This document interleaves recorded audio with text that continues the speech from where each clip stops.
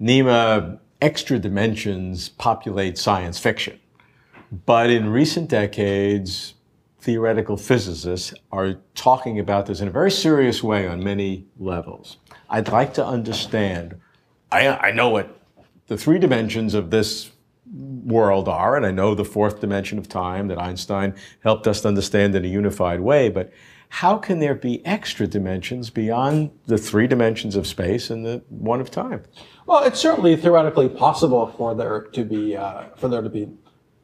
extra dimensions. The usual analogy people use is to imagine that there are other dimensions there, but they're curled up to a very small size. So it's like looking at a garden hose from very, very far away. A garden hose from very far away, it looks like a line, but as you get closer to it, you see it has a little bit of a thickness. There's a little circle there with a finite size. Compactified. So it would be compactified. And so if you went around this other dimension, that you would very rapidly come back to the same place. That's the idea. There are other ways in which the extra dimensions might be hidden as well, but one way or the other, whenever there are extra dimensions, you have to come up with a reason why we don't just move around them like we move around in the other ones.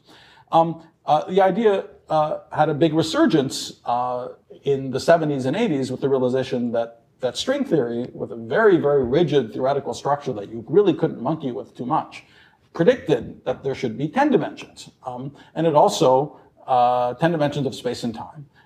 More recent theoretical developments hoof that up to 11, but anyway, it's a number that isn't infinity. some finite fixed number of dimensions.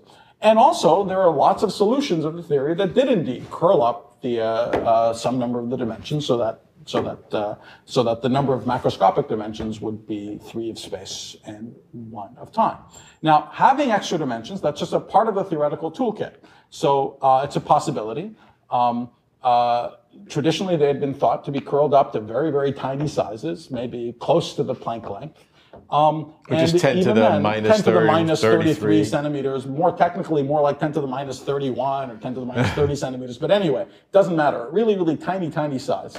And even then, the shape and properties of those extra dimensions did have some impact on what the effective macroscopic theory looked like. For example, depending on how many holes there were in the extra dimensional space, that could determine the number of species of electron or other kinds of particle that you might see in the long distance theory. And in the last 10 years or so, it's been realized that you can play a lot more with the extra dimensions. They can have different sizes. They can have they can have different kinds of geometry, and that if the length scales involved with the extra dimensions are a lot larger, they can have a direct impact on some of the other problems that we're familiar with in particle physics. And furthermore, that they might put in a showing in experiments. For instance, some of the fine-tuning problems that we talk about in particle physics could be solved if there were extra dimensions around the corner. And we're not putting them around the corner just because it would be exciting to have them around the corner. They're being put around the corner for a specific reason, to solve some of the problems that have to be solved. What that would mean is that these extra dimensions would then force a system to exist which we have today, which has a lot of so-called free parameters that we have to enter by hand and to make the thing make sense. But if you had these extra dimensions, that's the idea anyway, that these extra dimensions would force those parameters to be what they are. Exactly. For example, for the mystery of why gravity is so much weaker than all the other forces. By 10 to the 39th or some, compared to electromagnetism? Sure, right. So one possibility is that in fact it isn't much stronger. That at the length scale of around 10 to the minus 17 centimeters, where we first start encountering this problem of why gravity is so weak compared to everything else, well, maybe gravity really catches up with everything else at 10 to the minus 17 centimeters. But there are extra dimensions in which only gravity propagates, and the ordinary particles and forces don't propagate. So that gravity only appears weak because it's diluting its strength in extra dimensions. Ah. Now, that's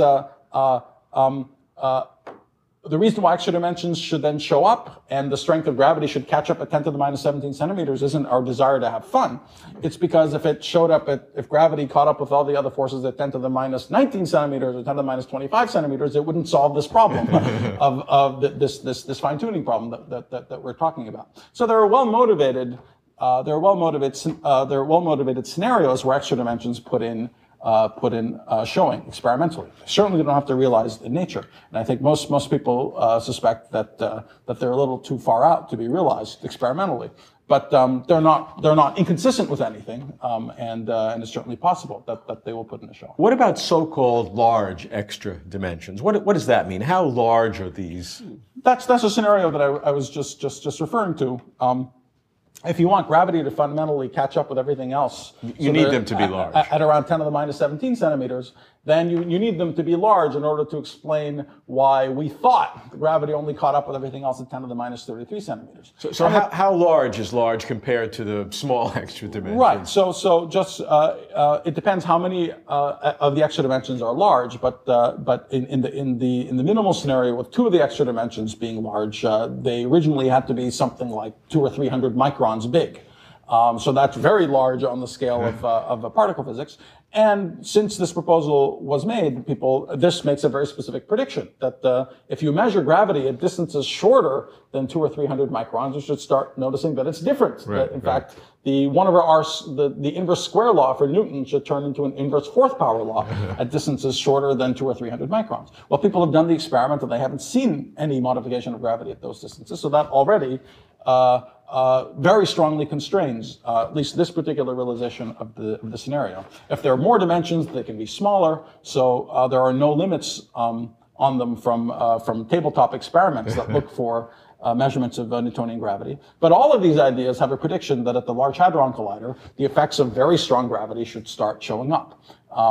And even if string theory is the correct theory of combining quantum mechanics and gravity, it should put in a showing in collisions at the Large Hadron Collider.